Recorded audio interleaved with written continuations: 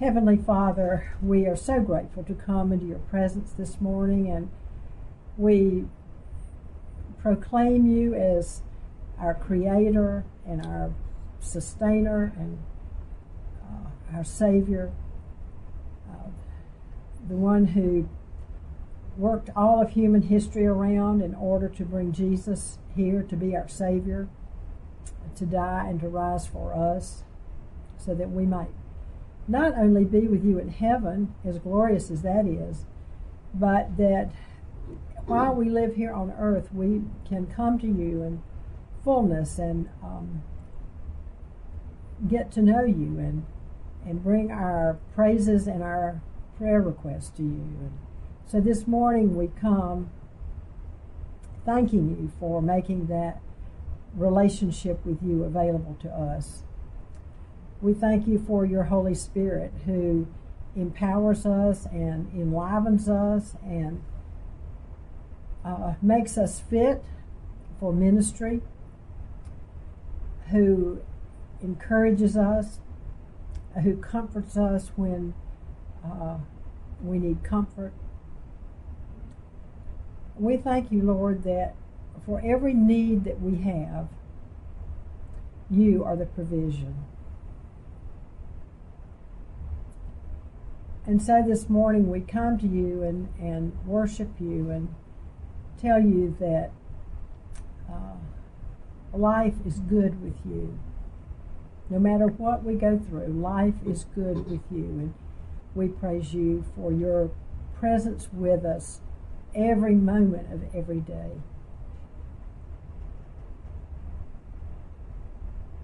We ask you this morning that as we come to study your word in Acts, that you would open our eyes to see and our ears to hear the things that you would have us to learn. Because we've come here, Lord, not just to learn facts, but to know you more deeply. We also ask you this morning to bless each one of these that we have mentioned. Many of them, Lord, are sick, and we ask you for healing. There are others who have financial needs. We ask you to work in those situations to bring restoration. Each one is unique, Lord, and has different needs. We ask you not just to bless them with things earthly like healing or money or whatever, but that you would draw them close to you, that they would realize your desire to bless them as they are dependent upon you.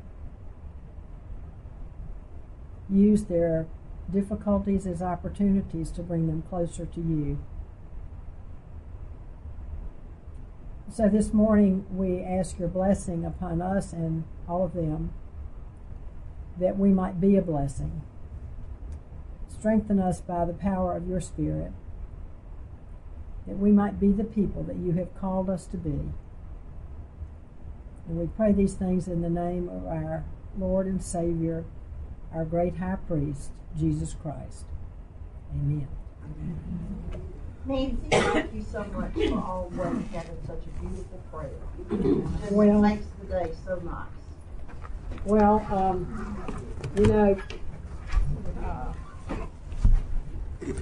prayer is really important in the early church. We've even seen it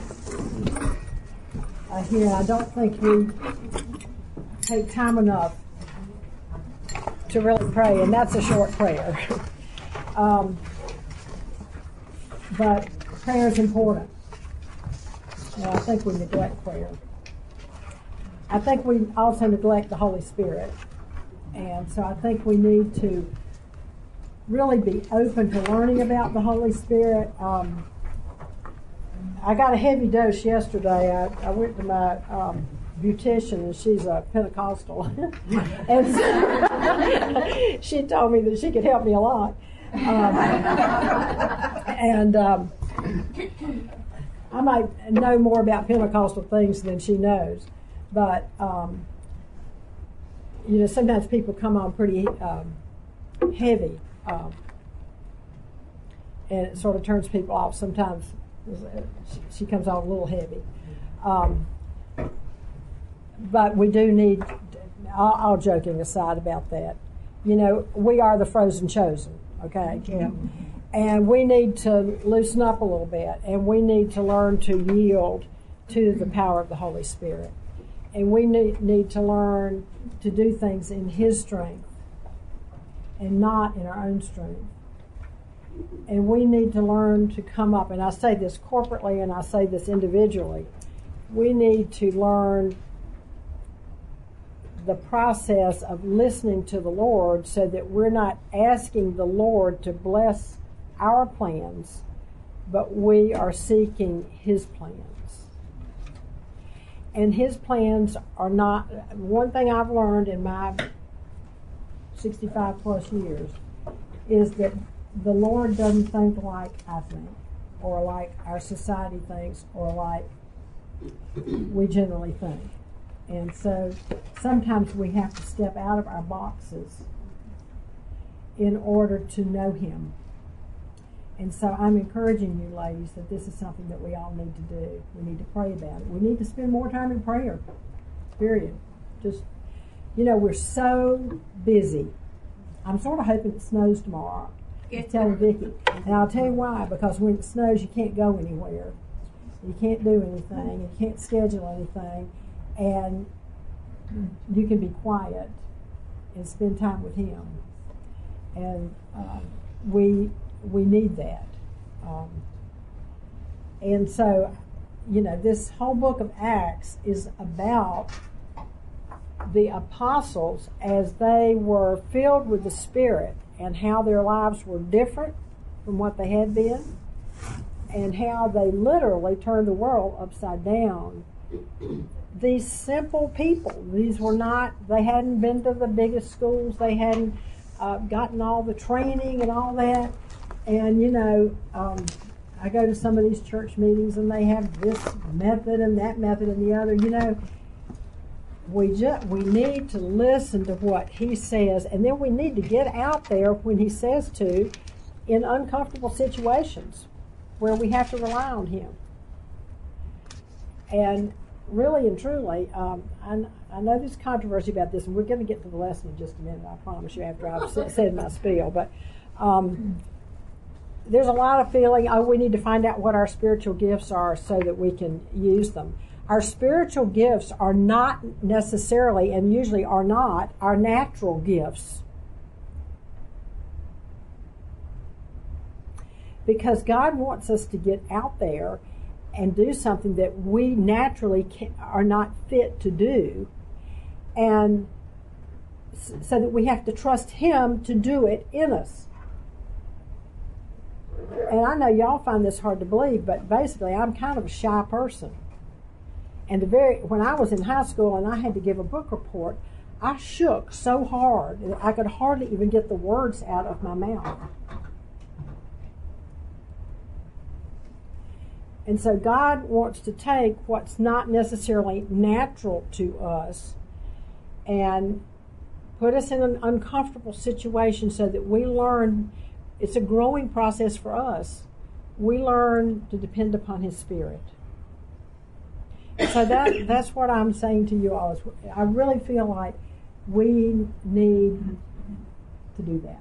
And we need to know this third person of the Trinity. We know a lot about God. We know God. We know a lot about God through Jesus because we can read and hear about Jesus a lot. And that's the reason He came, so that we could relate to God. Because He came and He endured all the stuff that we have to endure. All the temptations, the trials, and whatever. But the Holy Spirit is sort of mysterious.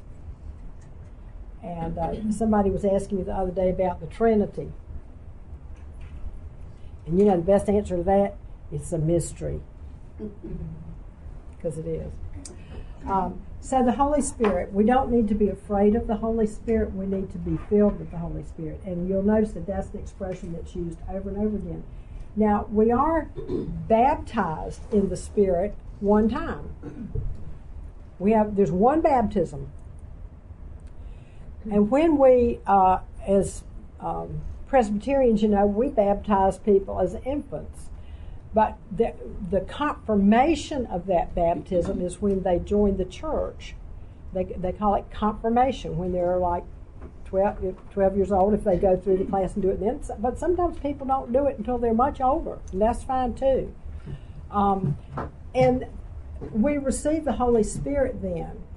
The only problem is that a lot of times in our culture, we understand a lot about Jesus and the forgiveness of sins. And that's important. We need to understand that's a part of becoming a Christian.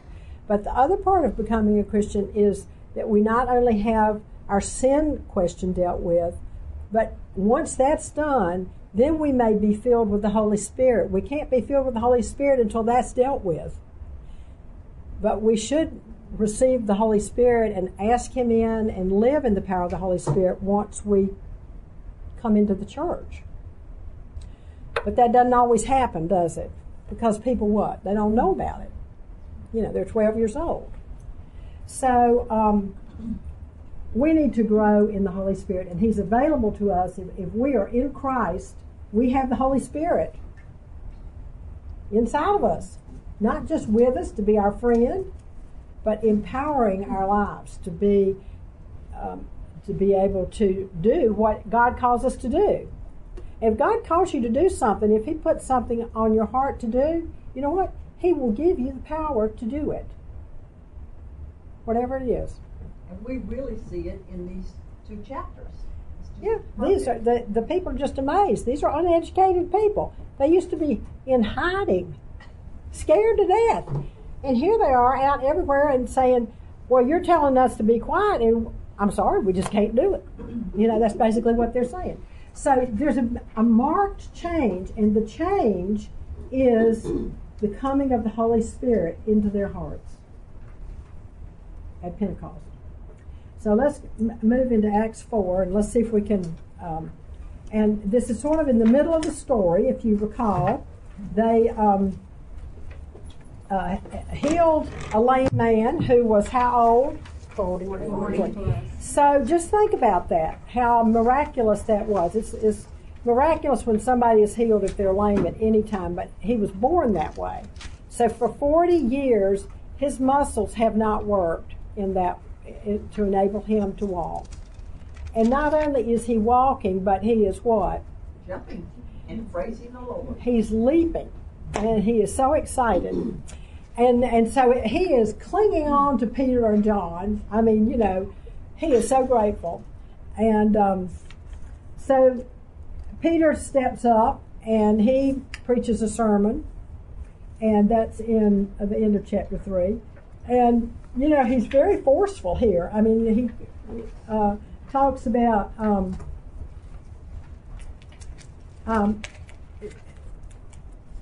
has glorified, in verse 13, has glorified his servant Jesus, the one whom you delivered up and disowned in the presence of Pilate when he decided to release him. But you disowned the holy and righteous one and asked for a murderer to be granted to you. Who was that? Barabbas. Okay. But put to death the Prince of Life, the one whom God raised from the dead, a fact to which we are witnesses. So, I mean, he comes right out and he says, you're the ones who murdered him. I mean, that's a real boldness, isn't it? And so then he calls them to repentance there at the end, beginning of verse 19. And verse 25, he said, it is you who are the sons of the prophets. In other words, they're Jews. He's talking to people who are Jews. And he says, it is you. In other words, you've had the voice of the prophets. You've had the covenant of God. You've had the history of Abraham and Isaac and Jacob and all of that. You've had the feast. You've had the sacrificial system. You've had all of this. And of the covenant which God made with your fathers, and in your seed all the families of the earth shall be blessed. For you first the word goes out first to these Jews because they've had a background of knowing God, supposedly. For you first, God raised up his servant and sent him to bless you by turning every one of you from your wicked ways. So he's calling these Jews. Now, in saying, for you Jews first, the implication is that there's maybe somebody second after the first, right? And so what we're going to see, the pattern throughout the book of Acts is that whoever it is goes to the Jews first, and then when they reject, to the Gentiles. That's the pattern. Okay. So now, as a result of that speech, were they saying, oh, what a nice speech? No. They were greatly disturbed.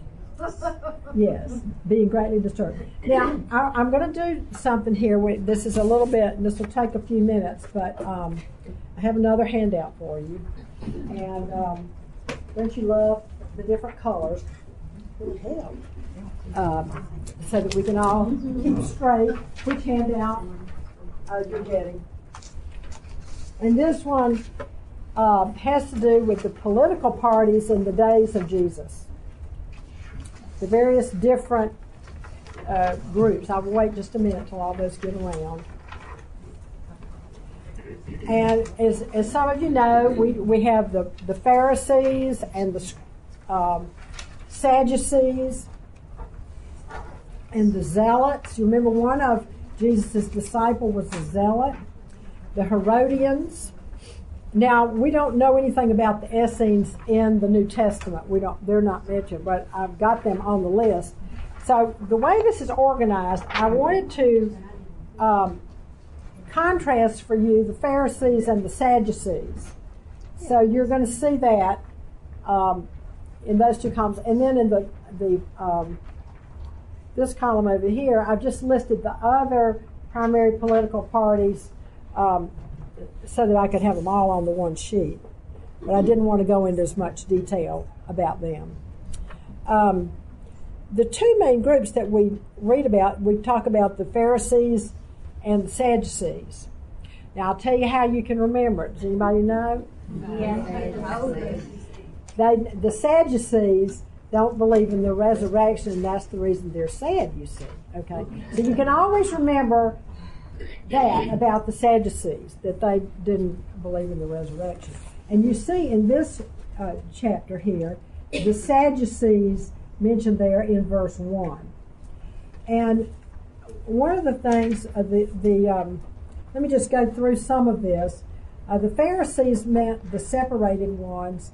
They were very legalistic in their interpretation of the law. And you all know this.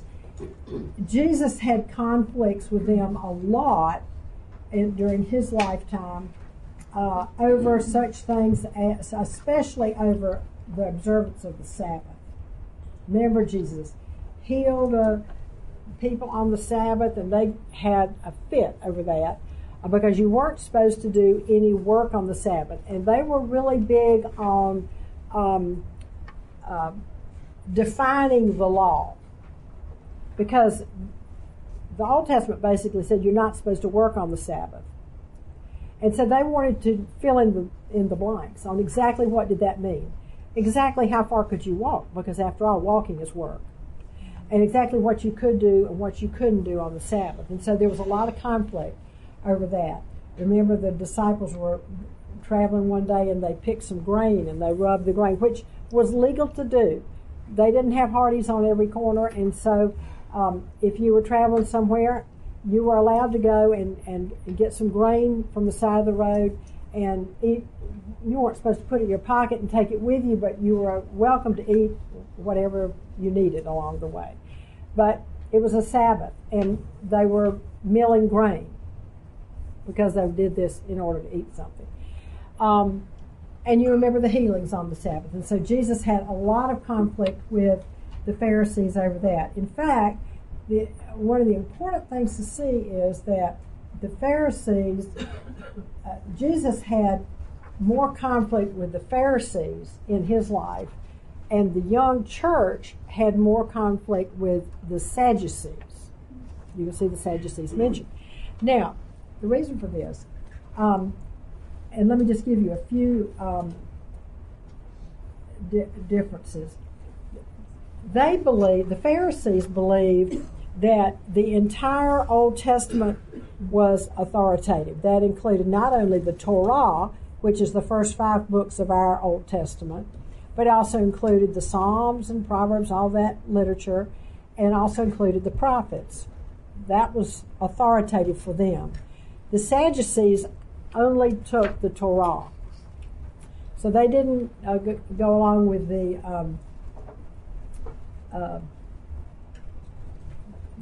rest of the literature.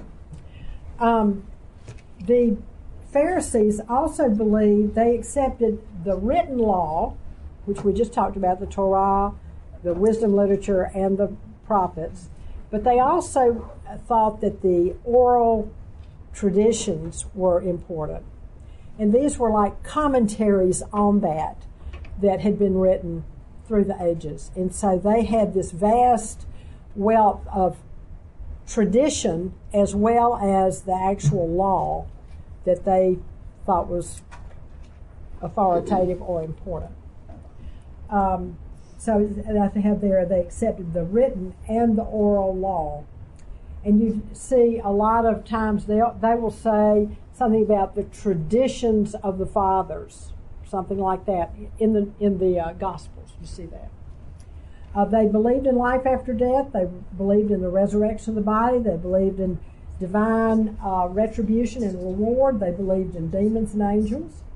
But they were very concerned with keeping the rituals. Now, there was a bit of a difference here because I have there, they were developers of the oral tradition, all the commentaries and the expansion of the law, or the detailed explanation of the law, which then they determined was more law. They were the ones who established and controlled the synagogues. Now, the synagogues were in each town.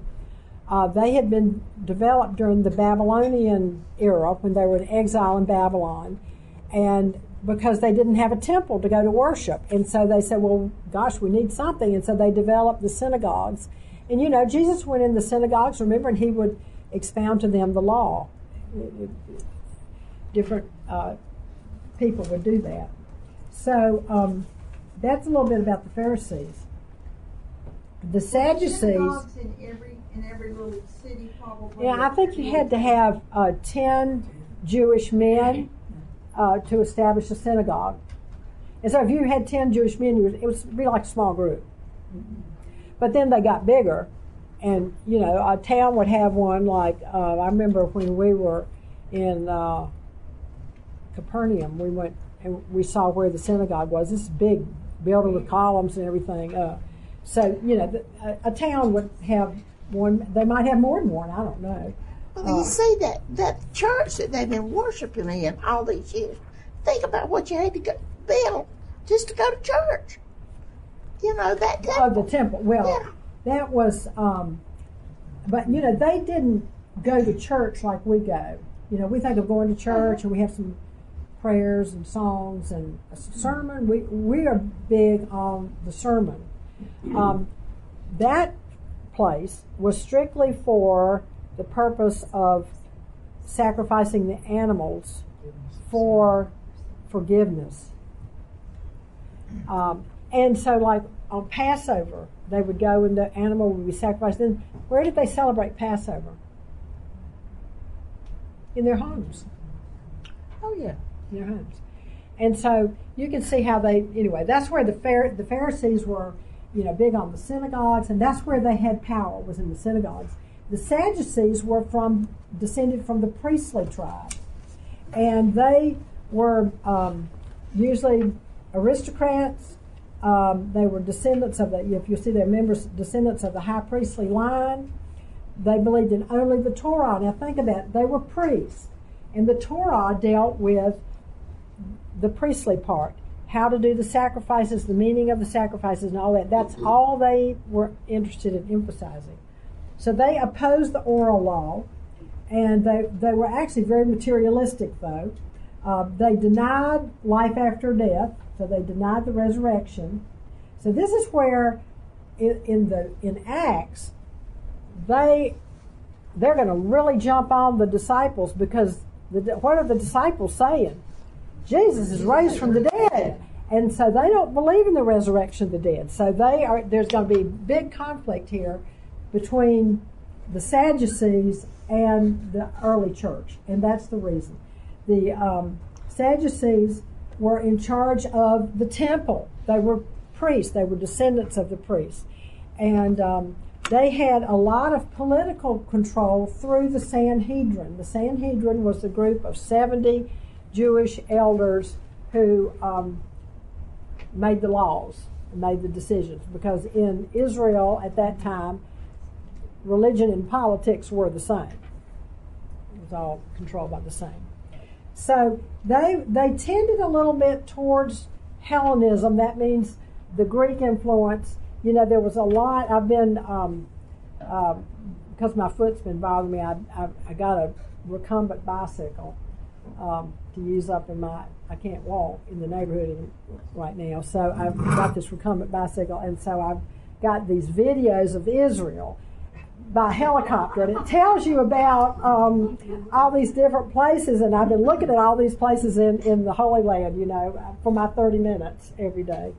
And so anyway, I've been watching all this, but all these synagogues I've seen, you know, the ruins of the synagogues and stuff. But also in the Holy Land at that time, because of the Romans coming in, you know, the Romans just, you know, they were great warriors and builders, and, you know, they didn't have any culture. And so when they took over Greece, they said, hey, look, they have really good culture. We'll just take their culture, okay? And so they took over their culture. So when you go, you can go all over that whole area. You can go from Great Britain down to Egypt and anywhere in between, and you're going, wherever the Romans had influence, you're going to see a theater, you're going to see a lot of coliseums, you're going to see baths. They were big on baths. You're going to see aqueducts. You see it everywhere you go, all there. And you see a lot of those, as I'm looking down from the helicopter while I'm pedaling away, you see a lot of that influence. And so this is what the Sadducees were, kind of among the leading political leaders of the day. And so they were some syncretism was happening in their lives. They leaned a little bit towards Hellenism. Now, the Herodians were the ones who were very wealthy, and they were politically influential, and they were kowtowing to everything Herod said. And Herod was the king who had been appointed by Rome. He was really not even a Jew. And he ruled, and the Herodians they went head over heels for Hellenism and syncretism. The Zealots were an extreme party of the Pharisees, and they were really opposed to Rome, and they were willing to commit acts of terrorism against Rome. And one of Jesus' disciples had been a zealot. They refused to pay taxes, and they didn't even want to use the Greek language because they wanted to use Aramaic or language, their own language. And then the Essenes were the ones, they were the ones that where we got the Dead Sea Scrolls for them.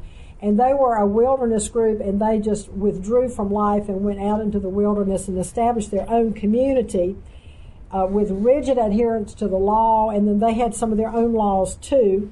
It says other literature is authoritative. They had other texts that they looked at and examined. In fact, among the Dead Sea Scrolls, there's the Hebrew Bible, but there's other literature that they found in there too. They believed in the immortality of the soul, but not in a bodily resurrection. They were apocalyptic, in other words, looking towards the end times in their vision. They lived in community with one another, and they didn't believe in marriage for themselves. They didn't say everybody should. I mean, were they a type of Nazarite? No, not necessarily. Although they were very strict, but they lived to themselves. They didn't. They went out to the wilderness and lived in the caves and lived as a group. They didn't want to have anything to do with the corruption. They particularly denounced the. I don't know if I put that on there or not. They rejected temple worship. They rejected everything the Sadducees were doing in the temple. They rejected that because they saw that as corrupt, and so they didn't believe in all that. They sort of had an alternate sacrificial system because they thought that the temple worship was so corrupt in the time of Jesus, and it was. Remember, Jesus threw out the money changers. You remember? So, does this help you a little bit? Yeah. You can look on there. Yes. But so that lets you know why basically the people that tried Jesus and had him crucified, a lot of them were Pharisees. But the Pharisees didn't have as much problem with the early church as the Sadducees did, because the Sadducees were very opposed to the resurrection. And here come these disciples and they say he's raised from the dead. And you know, somebody goes around saying that and you don't believe in that. I mean, what can you say against that? I mean, it's terrifying for them to think. Say a little bit more about Hellenism. Is that specifically from the Greeks? Well, when the Romans took over Greece, they accepted their culture. They accepted their language. You know, Greek was a common language. And somebody was commenting on this earlier today. You know, in Galatians it says that when the fullness of time came, Jesus was born of the Virgin or something. I think it's, let me find that verse for you, because this is a really important verse for us to know. I think it's Galatians 4:4. Yeah. Galatians 4:4. But when the fullness of the time came, God sent forth his Son, born of a woman, born under the law. So Jesus came to the Jews because God had prepared the Jews. They understood about the one true God. He had shown them through various things all through the Old Testament of what his coming would be like, although when he came they didn't understand it.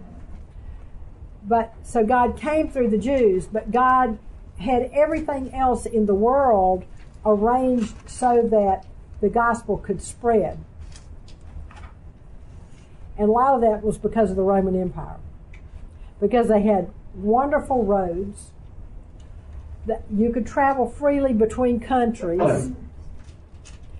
Any of you who went to Europe before they had the euro know how just one little thing, how difficult it was. Every time you went from one country to the other, you had to show your passport, get it stamped, go through that line. Then you had to change all your money out, and so if you tried to time it right so that you just ran out of your money before you left that country and went to the next one. It was a big hassle. How much easier it is to travel now, and you just use the same currency throughout. Of course, now you just swipe a card. But during that time, you could travel freely, one country to the other, no problem. They called it the Roman peace. There was peace in the Roman Empire. I mean, they had slaves and they had a strong military and so forth, but there were not a lot of wars going on. So they had wonderful roads. The travel was great, and the Greek language was universal. So when the New Testament came out, it was written in Greek, not in Hebrew. And it meant that the whole then known world could read it. If they could read, they could read it. So there were a lot of things that had to be right for Jesus to come. But along with that, the Jew, Joanne, you asked about the Hellenism. The Jews, when the Romans came in, they built their roads and aqueducts, and those things were good. But they also built their temples. Lots of ruins of Roman temples in Israel. They built the theaters. They built all kinds of Roman structures like that for worship, and the baths. The baths were another big thing. You can see the baths everywhere you go. You can go up to the border between England and Scotland. It just amazed me. Hadrian's Wall. You can go up there, and they had the most sophisticated bath system. I mean, there were barbarians up there. It was horrible. But they had their Roman culture up there, right on Hadrian's Wall, in between England and Scotland, all the way down. You go down to Egypt, and you can see Roman stuff. So it's phenomenal. Okay, did that answer your question? So they brought it. The Greeks had, you all studied when you were in high school. They had great philosophers. They had playwrights. So they had theaters for plays, and then the Romans added their great engineering capabilities and took it everywhere in the world. Yeah. So, and so there were a lot of people in Israel who did not want to see. There was a conflict between the Hellenism that was coming in with the Romans and the Jews, who were not compromising with the Romans. Okay, so that's the reason you're going to see the Sadducees very important in this part of the biblical story. Sadducees, they're Sadducees. They don't believe in the resurrection, so they are very upset with these apostles and other different people. It says they were greatly disturbed because they were teaching the people and proclaiming in Jesus the resurrection from the dead. And so what did they do? They were powerful. They had political power. What did they do? And they didn't have due process. They didn't have to read them their Miranda rights or anything like that. And so it said it was late in the day, so they just put them in jail and kept them there overnight. And Or so they thought.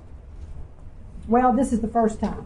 This is the first time. And it says, but many of those who had heard the message believed. And believe is going to be one of our repeated words throughout Acts. The importance of believing. And one week we'll talk about believing in more detail. But we think of believing as being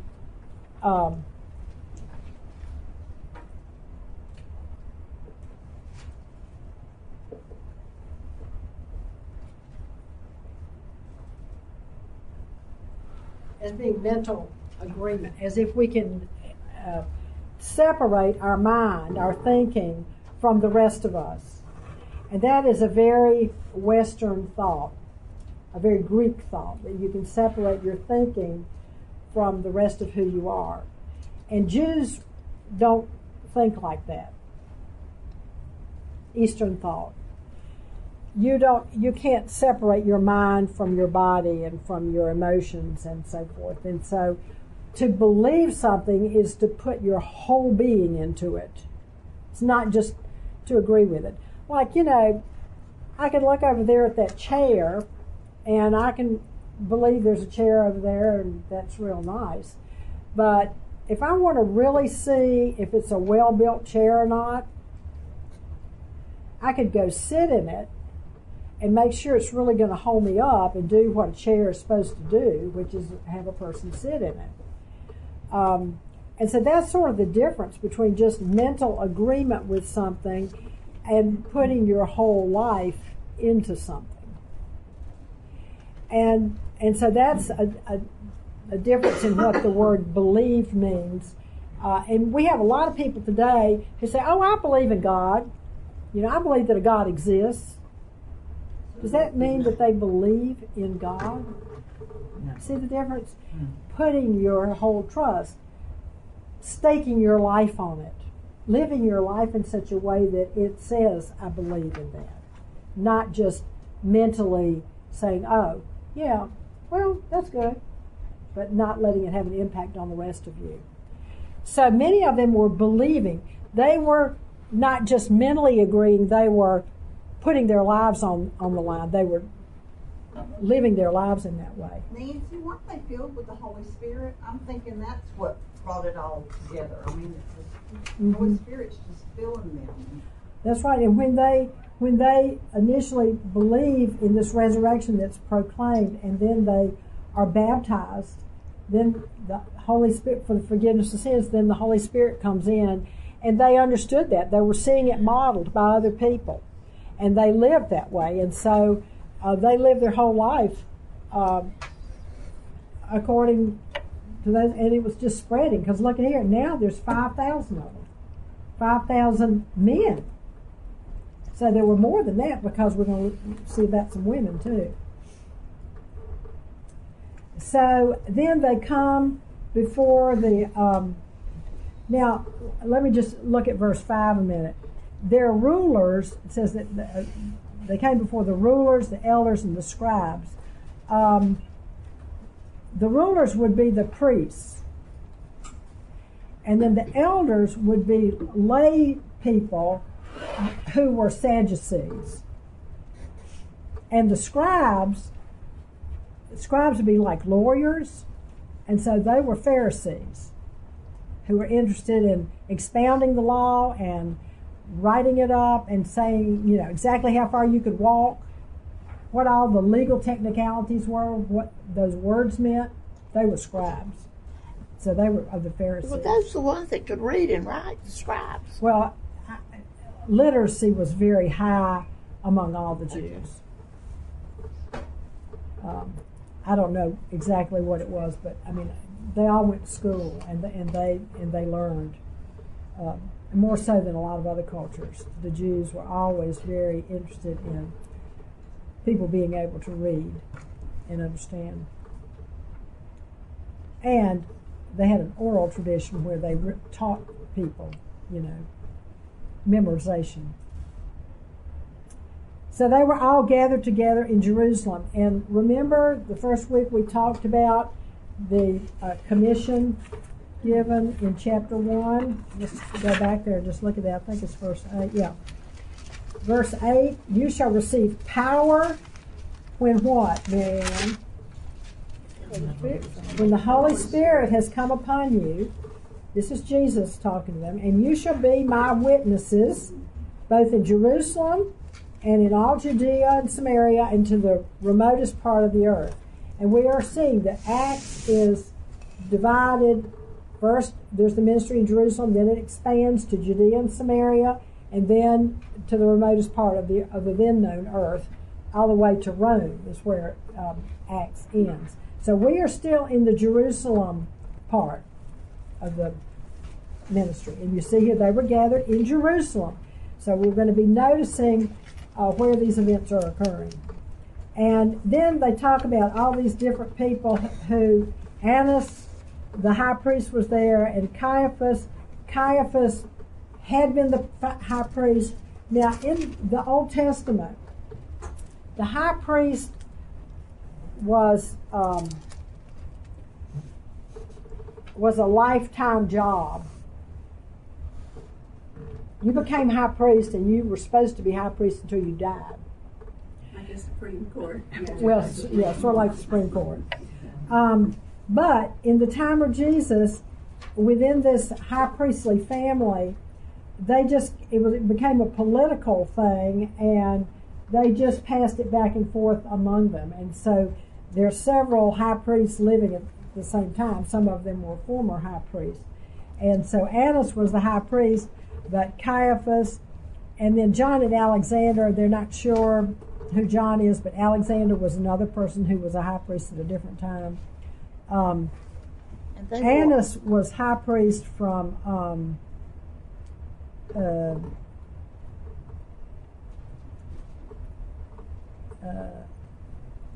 Before the birth of Jesus, wasn't he? Yeah, he was 6 to 15 A.D., and then Caiaphas was from 18 to 36. So I'm not sure, but they went back and forth, and they were all considered. Their opinions were highly regarded. So The Sanhedrins were. The Sanhedrin was mostly made up of Sadducees. Sadducees. Mostly Sadducees, because they were the high priests. Didn't the high priest wear all those robes and tassels? And the Pharisees did too. And so they are having court, basically. They bring these guys in before their council, which would be the Sanhedrin. And they say, by what power or in what name have you done this? So they ask the question. And so Peter, it says, and whenever Peter speaks, it says he's filled with the Holy Spirit. You know, he makes a speech. So, you know, whenever, and remember Jesus had told them, you know, you're going to be called before courts. And when you come, don't worry about what you're supposed to say. How are you going to know what to say? The Spirit, the Spirit will give you what you need to say at that time. And so he says, rulers and elders of the people. He's very polite. Starts off, and he says, if we're on trial here today because we did a good thing for this man who's been lame for 40 years, and that word in the very end of verse 9, just to let you know, I thought this was interesting. It's the same word that's used down at the very end of verse 12, which is saved. So to save somebody and to make them well, healing and salvation are the same word in the Greek. So they have translated made well, but it's actually the same word as saved. Have they saved him? Yes. Yes. My Bible says healed. Yeah, well, mine has made well, but it's the same word. The Greek word is the word for saved. Well, it surely would save me if I had been a cripple for 40 years. Yeah. And then he says, and let it be known to you and to all the people of Israel, it's because of Jesus, that by the name of Jesus Christ, the Nazarene, he gives the whole name. And then he this is dangerous. You crucified him, but God raised him from the dead. Well, can you imagine how that went over with the Sadducees? Well, so he's not afraid to say the controversial here. By this name, this man stands here before you in good health. Now, this puts the Sadducees in a real pickle, doesn't it? I mean, here's this man. And was he well known to the people? Yes. Absolutely. Everybody knew him. Years. He had been sitting there at the same place. The family brought him and sat him down there, and every day they'd all gone in and out. He'd been there for probably at least 30 years doing that. And they all knew him, and it was an undeniable miracle. It wasn't like it was somebody they'd never seen before, and they thought, well, maybe he really hadn't been lame before or whatever. This guy had been lame for 40 years, and now all of a sudden he's in good health. So, sort of hard to deny that, right? And here come these guys and say, well, this same Jesus who healed him is raised from the dead. It flies in their face. And then he goes on and he quotes scripture that they knew. He says, he is the stone which was rejected by you, the builders, but which became the very cornerstone. You rejected this guy, but he is the cornerstone. Now, what's the significance of a cornerstone in a building? It's crucial. It's the foundation. It's the most important. Okay. How many of you all have done cross stitching? Well, you know, if you do counted cross stitch, you usually find the middle of your fabric and you find the middle of your pattern and you put that first stitch there. And actually, every other stitch in that pattern is based on where you put that first stitch. That would be the cornerstone. Can y'all relate to that? Yes. So what happens? You get down here over in the corner and you're messed up, right? Have you ever had that happen? Yeah. Get over here and you're supposed to be 5 to the left and you're 4 to the left or whatever.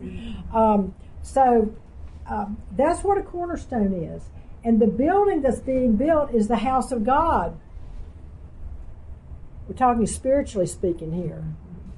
And remember, then let me give you a few extra scriptures. Did I give you all any scriptures from there? Yeah. Okay, yeah. 1 Peter, and Jesus quoted this scripture. I gave you that in Luke. It's the same thing in Matthew. But then let's look at 1 Peter 2.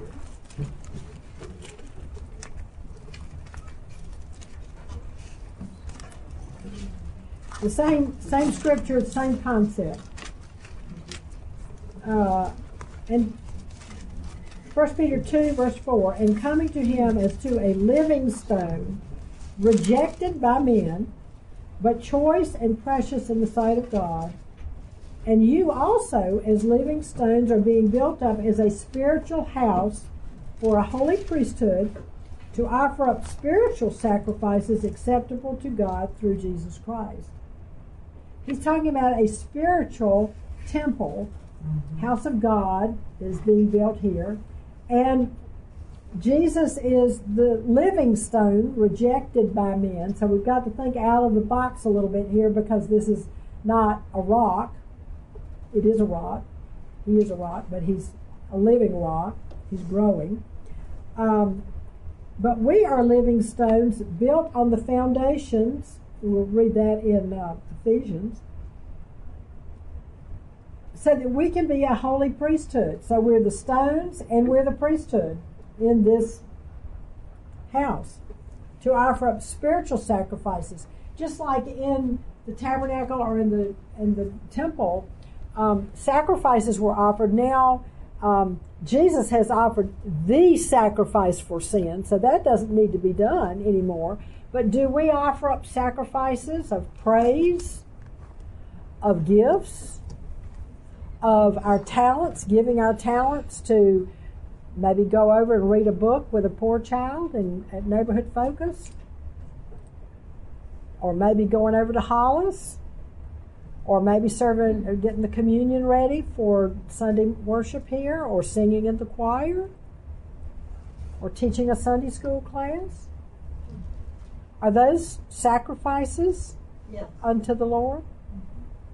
Those are spiritual sacrifices. So he's building up a temple, and Jesus is the cornerstone. Turn back to Ephesians.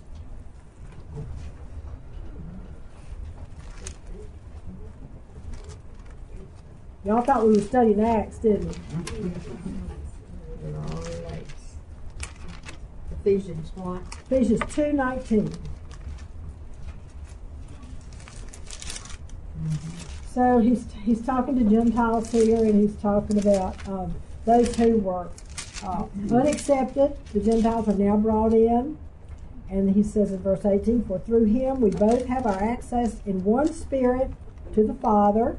So then you are no longer strangers and aliens, but you are fellow citizens with the saints and are of God's household. He's telling that to Gentiles.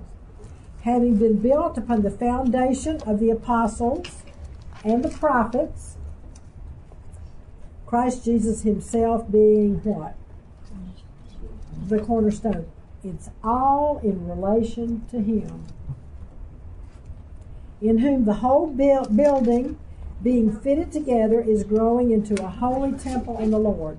So you and I now, all these centuries later, all these millennia later, are a part of this living and growing temple, and God is trying to fit us together, our pieces together. You know how the rocks have to be chipped off a little bit so that we fit, and no mortar in the temple, no mortar. We have to fit. And sometimes we have to have a little piece chunked off, so we fit. In whom the whole building being fitted together is growing into a holy temple in the Lord, in whom you also are being built together into a dwelling of God in the Spirit, the Holy Spirit. So the Holy Spirit is among us and within us. And we forget about the corporate importance of these things. So that's what he says to those people. Well, how do you think they're going to respond? the Sadducees? If you were a Sadducee, how would you respond? I'd be insulted. Okay, Ann said it. I'd be insulted. Yeah. But they're observing. See, they're in a pickle here. They're observing the confidence of these guys, and they said that, they realized that these were uneducated men. I mean, these Sadducees had been to school. They had been to all the highest seminary training you could think of.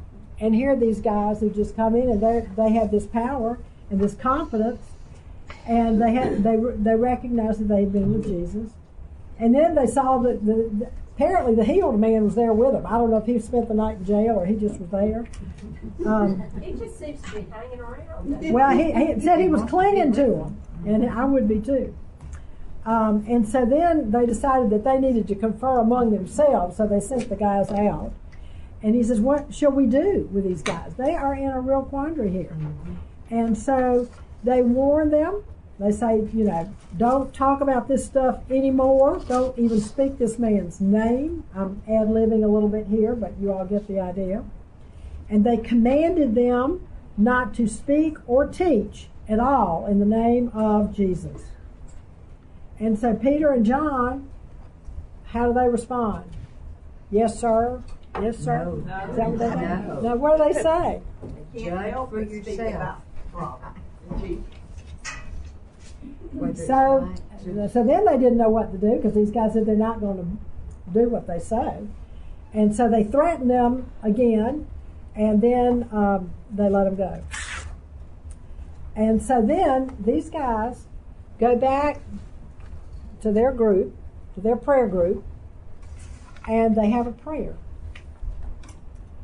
And this is interesting. And one of the commentaries I read, I can't believe this. It said in verse 24 that talking about they lifted their voices to God with one accord, and they said, in order for them all to have said the same prayer, it had to be some memorized prayer or something. But can one person pray and everybody else is praying the same prayer in their hearts? Sure. Yeah. What we're seeing here is, once again, over and over we see this mentioned, how they were all in one accord. They were all on the same page. They were all in agreement. We've had trouble with that, haven't we? Mm-hmm. And they loved one another. And look at their prayer. This is not what I would have prayed. My prayer would have been something like this. Oh, thank you, God, for releasing us. Praise God, and gone on along with that line. And then I would have said, oh, Lord, keep them from persecuting us anymore so we can speak freely. Isn't that what you would have said? Sure. That's not what they said. They acknowledge that there's going to be opposition because they see that it's been foretold in Scripture. They look back at Scripture and say, when God's Word comes, there's opposition. Why did the Gentiles rage? And all the people devised futile things. The kings of the earth took their stand, and the rulers were gathered together against the Lord and against His Christ. They understand that there's going to be opposition from these people. And then they say... They've made the point that whatever they were doing against them was all a part of God's plan. They did. That's what they were doing. Thy purpose predestined. Verse 28. I like the first in that they're giving God, they're adoring God. There's adoration there. Well, I would have adored God, but I would have adored God for getting me out of the council. But I thought that was neat that they did that first. Yeah, they did that first. And then what do they say? Then they ask God why these people are so stubborn and don't believe. Rage against Him. Well, they understand that what is happening is a fulfillment of Scripture. And that it's the way it's always been. That the Word of God, when it goes forth, There's going to be opposition to it. Have you thought about that? This church proclaims the Word of God. There is going to be opposition. There are going to be people who don't like that, who don't think First Pres is a nice place, who think that we're Holier than yes, thank you, yeah, narrow-minded, or worse, bigots. And what do they pray for? Protection? No, for great boldness. And to enable them to be able to do what they're being told they shouldn't do. Because it's God's will. I mean, I just love this prayer. Don't you think it's wonderful? Yeah. Don't you think it's really shows something about their heart and how grateful they are to God for forgiving them of all things past and filling them with His Spirit in order to be able to do what He's called them to do? They trust God that He's going to provide the words they need, whatever it is they need. And then it talks again. We see that it says in verse 24 that they were with one accord, and we see in verse 32, in the congregation of those who believed, there's that word again, underline that word, were what? Of one heart and soul. And they were living together in community. And they were generous with one another. If somebody had something and somebody didn't, they shared. With great power, the apostles were witnessing to the resurrection. In spite of the Sadducees, there was grace upon all of them. And here comes Barnabas. We'll read a lot more about Barnabas. That's the reason I think he's mentioned by name.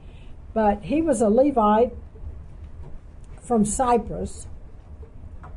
What else did you learn about Barnabas? He sold a field and gave the money to the church. Put the money at the apostles' feet for him to use however he could use.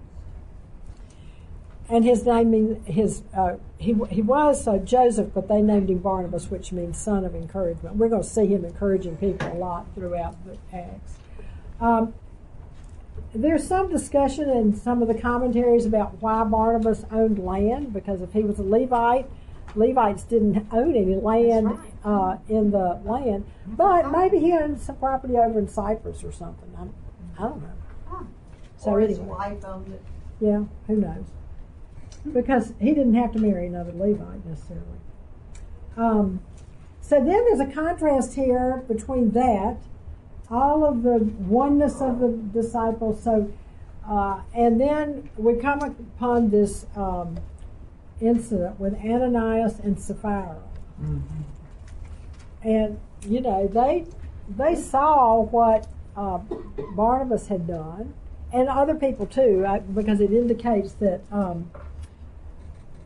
they were all giving. For all who were owners of land or houses would sell them to bring the proceeds of the sale. But apparently there was not compulsion to do that. It was a voluntary thing, because when Peter confronts them, he says, you know, you had the land, you didn't have to give any of it to the church. You could have given part of it, but just said it was part of it. You didn't have to claim you were given the whole thing.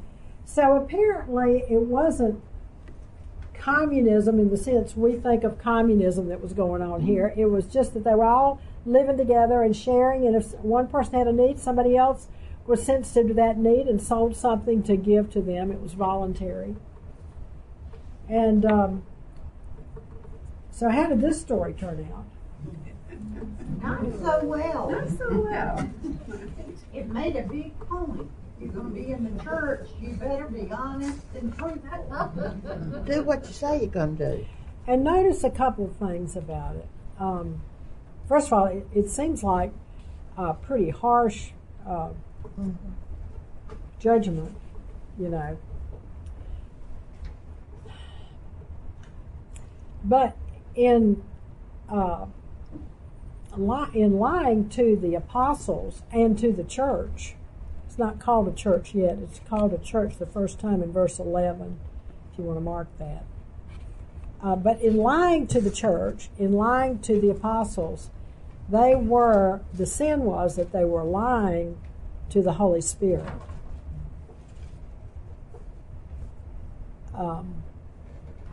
I can remember one time, my daddy was he was a strong believer, and he was very consistent in the way he did things. And one year he got audited by the IRS, and they were auditing his charitable contributions. I remember Daddy said he looked at the IRS agent and he said, I might lie to you, but I'm sure not lying to God about what I gave. But so lying to lie to the church, I don't mean in a structure, but to lie to the community of believers is to lie to the Lord. And it was serious. And there was a lot of excitement and joy and, a lot going on here. There's opposition from the outside, and now there's fear that comes upon the group. There's still that love and everything, but there's some fear because we're dealing with holy things here. This is not just fun and games. These people lied to the one true God, and there's judgment in that. And so we see a little bit of fear come on, and we should fear God. I don't mean in the sense of scared to death, but we should understand the seriousness of our life in Christ. He tells us not to fear the world or what the world can do to us, but we should fear God. And if we fear God, it's going to impact the way we live. We're going to realize the seriousness of our call to Christ and the seriousness of our walking with Him day by day. And when we know Him, letting what we know impact how we live. But what generally happens is we usually fear those outside and we don't fear the Lord. You ever noticed that? We fear what others might do to persecute us or to hurt us or to damage us. But we should have reverence before the Lord. And if we have true reverence before the Lord, He's going to take care of those people out there. But we get it backwards. Our natural thinking is to fear the opposition.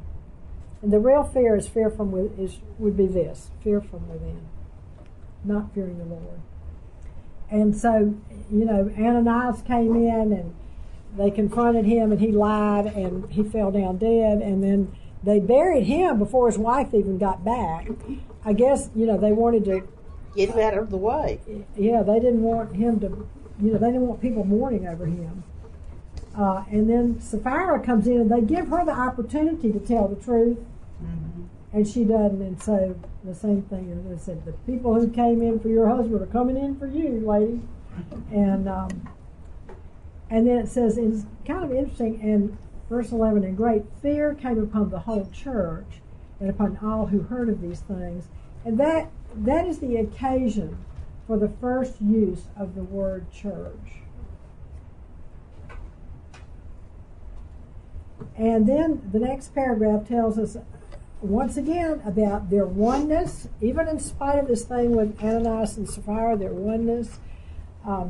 It says here that they were in one accord in Solomon's portico. That's a part of the temple. And so they were apparently, they still considered themselves Jews. And so they were going, like the Jews have a prayer 3 times a day at the temple and that sort of thing. And they were going and participating in those things together, but they were still going, they were Jews who believed in the that the Messiah had come. And then it says in verse 14 something that I think is interesting. Multitudes of men and women. And we're going to see, Luke is very interested in women. He has a lot of things in his gospel about women, but he mentions the women a lot in this early story. So I'm going to be looking at that throughout. And they were constantly being added, so they were still growing. So they were unified, they were sharing, they were caring of one another, and they were growing. And they were having a healing ministry, right? Yes. I guess they got George Moore to come, right? And develop their healing ministry. And people were kind of, they thought just the presence of Peter would heal them. And many people, and they were, people were being healed. And those afflicted with unclean spirits were being healed. But, I always look at the word but, a little word with a powerful meaning. But, the high priest, including who? The Sadducees, they were filled with jealousy. And so they locked the apostles up in jail. And what happens? Don't y'all think this is a funny story? Don't you love this story? So they lock them up, and the angel lets them out. And so they get up real early the next morning. They go up to the temple to preach. And then what happens? The council goes in, and they say, bring the guys in. And they say, well, we can't find them. They're not here. You know what? They're up at the temple preaching. They said, shoot, we just told them not to preach. They're doing it again. And so we gave you strict orders not to continue teaching in this name. And behold, you have filled Jerusalem with your teaching and intend to bring this man's blood upon us. So, and of course, that's what they're really worried about, isn't it? Yeah, that's right. Mm-hmm. Is that if this is true, that this Jesus has been raised from the dead, then they were responsible for killing him. And then Peter just responds by saying, you know, we've got to obey God rather than men. Now, through the centuries, you know, Paul tells us to obey the authorities, right? But they're not obeying the authorities. So how do we determine when it's okay to disobey the authorities and when it's not okay to disobey the authorities? Well, Paul tells us, you know, we're supposed to pay taxes. Yeah. And Jesus said, give unto Caesar the things that are Caesar's. So we're supposed to pay our taxes. That means we're supposed to abide by the speed limit, ladies. We're supposed to abide by the law. We're supposed to be, and you know, through the centuries, most leaders liked having Christians because Christians, by and large, obey the law. Except there's one law that they don't usually obey. They can't keep their mouths closed about Jesus.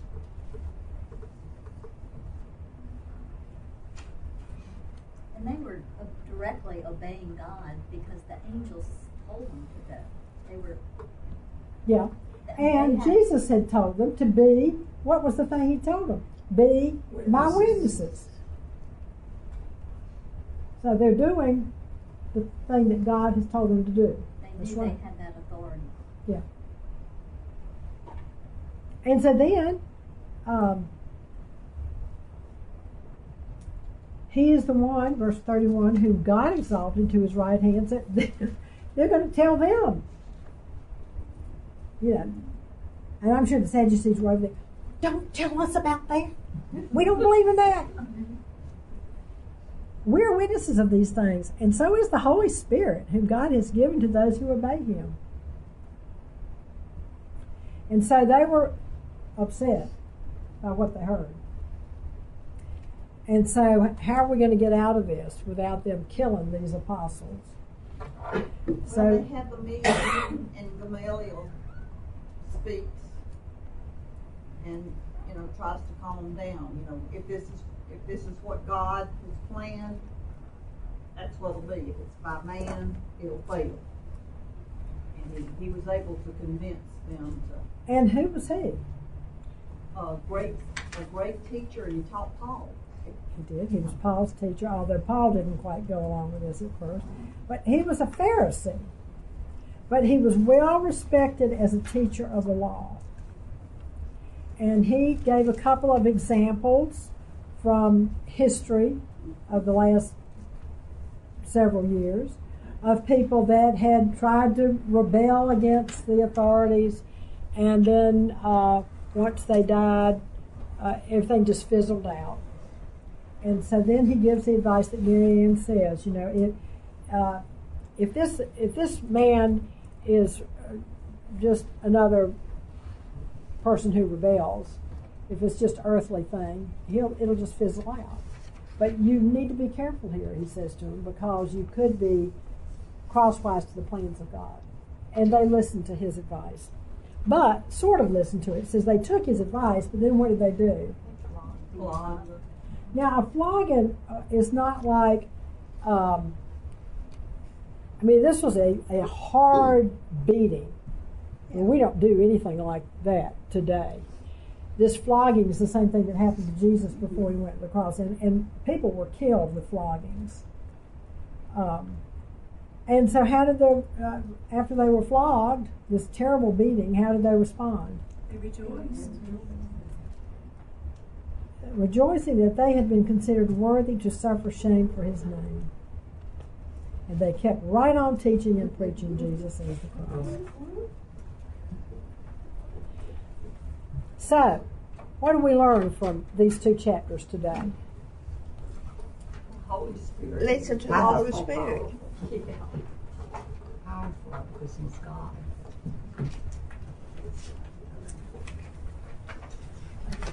The gospel message is growing even in spite of the Sadducees.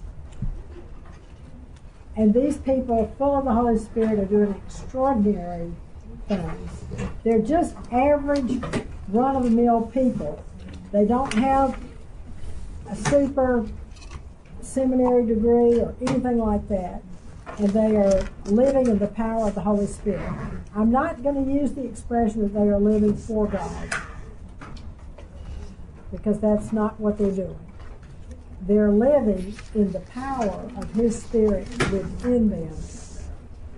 And I think that's what we need to pray for ourselves and for our church today, is that God will raise us up to be full of His Spirit, to be His people, wherever we are, wherever we go, whatever our daily tasks, wherever they take us, that we will be His women, full of His Spirit, ready to proclaim who He is.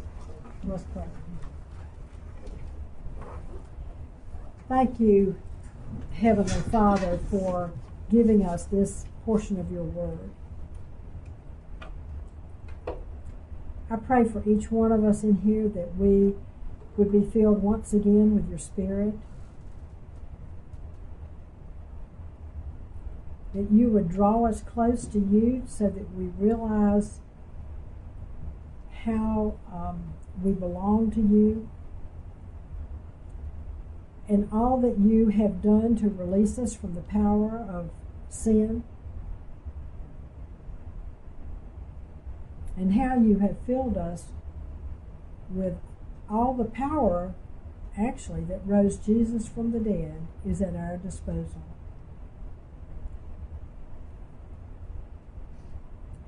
Enable us to be powerful representatives of who you are in our world, in our daily life. Bless us these next 2 weeks and make us a blessing. And it's in Jesus' name we pray. Amen. And Lord, next week or not? The next. Next week we will not meet because I'm going to Synod and I couldn't get a replacement. So it'll be 2 weeks.